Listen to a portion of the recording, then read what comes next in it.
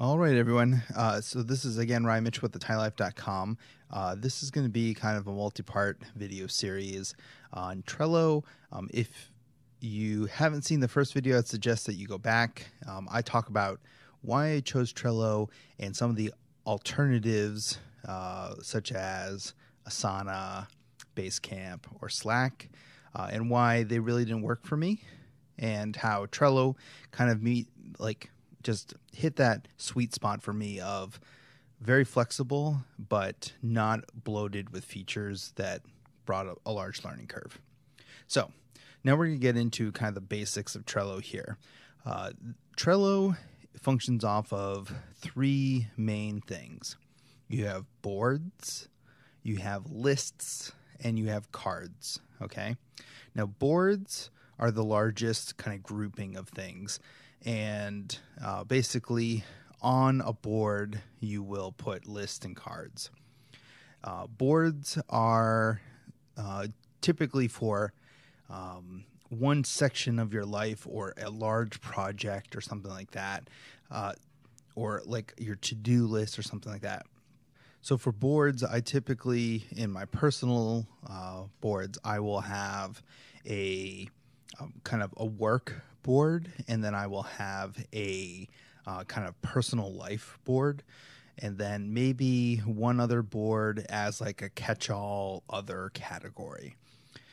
So what I will do is make a board, and we're just going to call this work.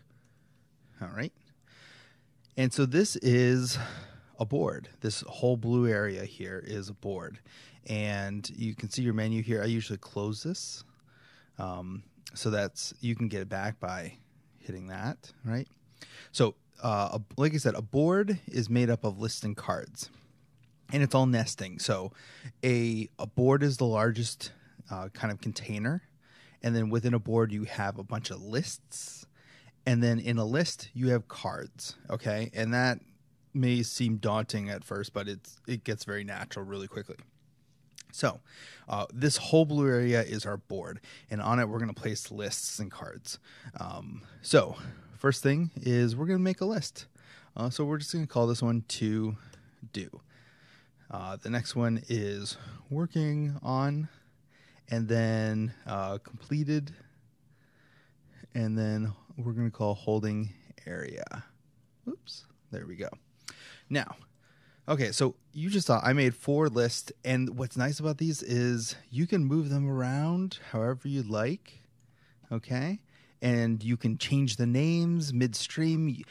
What I really like about this is that it's very flexible, but it's easily changeable, so that when something you're going down the road and you realize something's just not working, you can change it without like a bunch of headache. It's really great.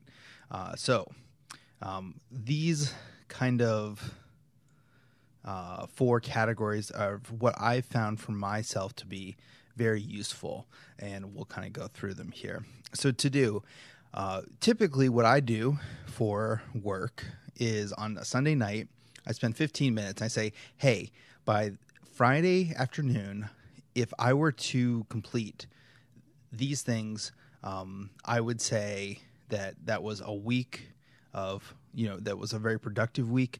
I'd be happy with the work I did. I wouldn't feel let down that I missed something, anything like that. Like, it was a good week. And I say, okay, what are the things that I need to do this week to get that feeling by Friday? Okay.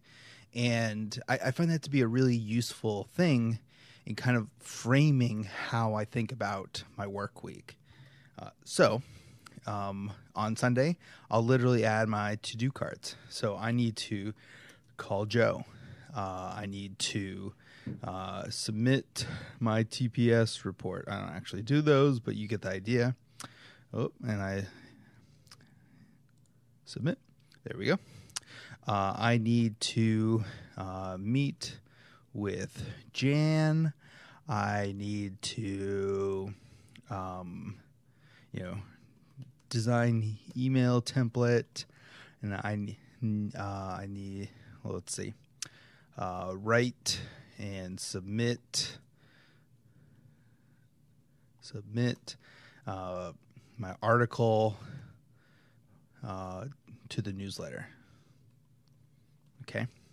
So let's just say that's all that I wanted to get done this week. Now, like I said, this whole thing's a board.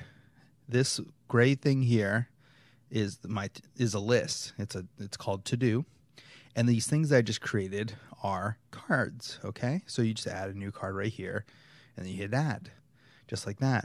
So you can see board, list, and these are cards, and that's the structure of Trello. Fundamentally, if you understand that, then you can understand Trello. Literally, that is 90% of what you're going to do. In later videos, I'm going to get into some like cool tips and tricks, but honestly, like that's it. You understand Trello now, which I think is great, because like with Asana and Basecamp, it's a little bit more complicated than that. And, Trello has more functionality, but like at its base, it's simple.